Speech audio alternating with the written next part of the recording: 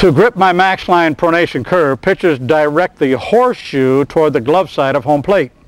They run their middle finger along the pitching arm side of the loop and strongly press against the seam.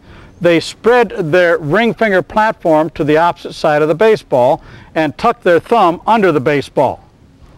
For smaller hands, youngsters should place their ring finger and little finger on the side of the ball and use their thumb on top to get the same release. To release my Maxline-Pronation-Curve, pitchers turn the little finger side of their wrist forward. They keep their pitching forearm inside of vertical. They drive their middle finger through the seam as they powerfully pronate their forearm and ulnar flex their wrist. My Maxline-Pronation-Curve spins forward. Therefore, the air molecules connect or collide with the seams to cause greater pressure on top. Air molecules on the bottom are going with the seams, so there's less pressure on the bottom. Therefore, the Maxline-Pronation-Curve goes dramatically downward.